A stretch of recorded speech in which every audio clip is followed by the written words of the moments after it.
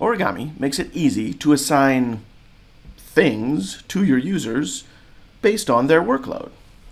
Now I say things because at Origami, we don't like to build features that do just one thing.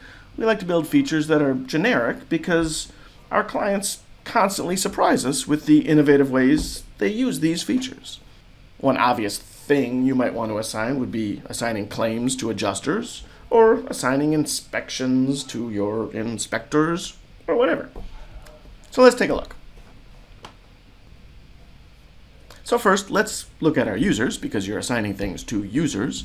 One of the things you can do to make setting this up a little easier is to define teams for your users.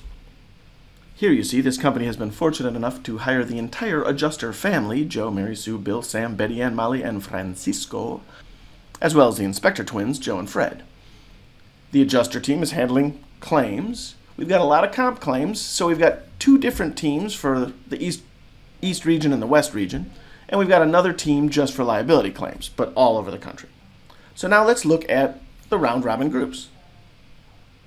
In administration, I go to RoundRobin assignment. This is where you define your various assignment strategies. We'll talk about the claim assignments first. This is an already defined RoundRobin assignment group. So you see this applies to claims. It has a name. You get to decide what field you are setting. This can be any user field on the thing that we are assigning, in this case, a claim. So obviously we want to set the adjuster user in this case, but you can see how flexible this could be. Then you define a user filter to say which users are part of this pool for this assignment. And then you decide what is their caseload, what determines how busy they are. Well, in this case, it's pretty easy. You got open claims assigned to you, that's how busy you are. So for this, it's got workers' comp claims and the status is not closed. That's your caseload. And some clients track out of office in Origami, so Origami can be slick enough to, if one of the users is out of the office, assign things to their backup. In this case, we're chaining our adjusters to their desks. They're not allowed to take vacation, so we're just skipping that part. The next section identifies what data entry events this RoundRobin assignment group is being used for. I'm going to show you that last. Below that, you see the users that are in this set. This is the users that you get back from that filter above. And again, we'd set this up based on user teams, so it's easy. We got Betty Ann, Bill, and Sam. And it shows right here, based on the caseload filter, how busy they are right now. So as you can see, Bill must have just closed a bunch of claims. So the next open workers' comp claim in the East region should go to him. Let's take a quick look at editing this. It's really quite simple to define. What field are we assigning? Who are the users in the set? And what defines their caseload?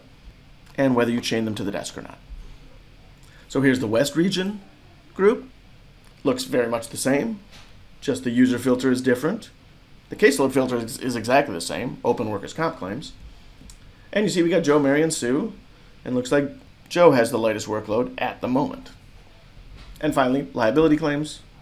We only have two, Molly and Francisco, and it's pretty close. They've got a pretty similar caseload. Looks like Molly will get the very next assignment. So how do these assignments work? Let's go back to the East region comp group.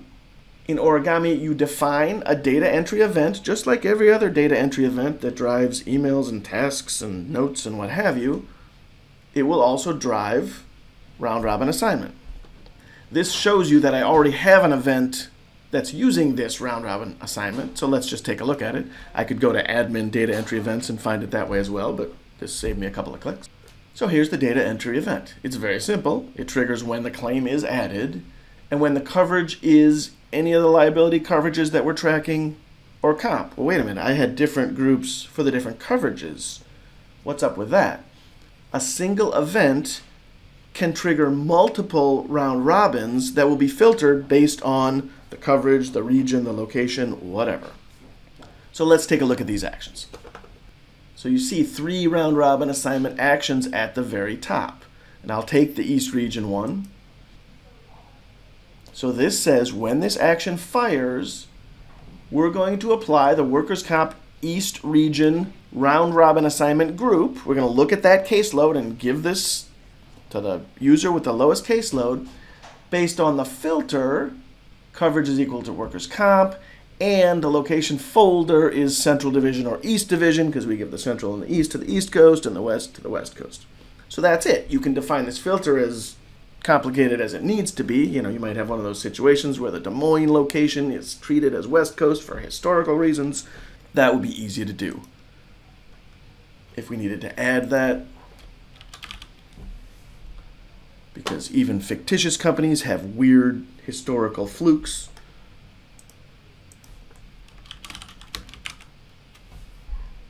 Now this applies to the Central and East Division except for the wacky Des Moines location. Simple. So that's it. That's the East Region one. Let's look at the West Region one. It's the exact same thing, except the filter is for the West Division, and I guess now I have to add Des Moines since I took it away from the other one.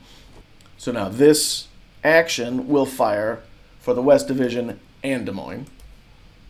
And the liability claim action fires for brand new auto, GL, or professional liability claims. Simple. And because this is an event that can have lots of actions, we got more things going on. We'll also send an email that the new claim came in and it was assigned. And we'll send it to the adjuster user, which is what was just set by the round robin assignment. So how does this work in practice? Let's enter a claim. Okay, so this is a new comp claim. I just filled out as little information as possible, but the important things are it's workers' comp and it's in Des Moines, just to show that funny exclusion. So what happens when I save the claim? Origami fires the event, which in this case fires for the West Coast group because the Des Moines, Iowa location was included in the West Coast group. As you'll recall, Joe Adjuster had the lightest caseload, so he was assigned as the adjuster user. He just got an email that the claim was assigned to him. So that's claim assignment. What if we want to assign an inspector for location inspections? So here we're back at the round robin assignments, and we set up one for facility inspections. Let's take a look at it. The filter, the user team, are those inspector twins, Joe and Fred. And in this case, our caseload is just we track the next inspection scheduled date on the location, but we kind of leave it there, so maybe it happened 5 years in the past. Caseload in this case is any inspection scheduled date that's after today. That's how many they have coming up. So it looks like Fred only has one coming up, Joe has two, so the next one's going to Fred. Let's look at the data entry event. This is on a new facility inspection. Now this doesn't have to just be when a location is added, because you do inspections all the time. Could be when it's edited, but we want to fire this when the inspection scheduled date has changed and it's after today. And the same things happen. We've got a round robin assignment using the assignment group we created. And in this case, there's no filter. It's on any location as long as the inspection date was set to be in the future. And similarly, we're going to send out an email to let Joe or Fred know who's got it. So what does that one look like? Well, we're picking on Des Moines, so let's take a look at the Des Moines location. And you can see there was an inspection scheduled 8 years ago. I think they're due. So if we say Des Moines needs to be inspected, say by February 1st of next year, that's it. You see this inspector field, that's who gets it, but it's blank. I click Save Changes, and you see the inspector has been set to Fred, and an email has been sent out. That's how easy it is to assign workloads based on round-robin assignments in Origami Risk.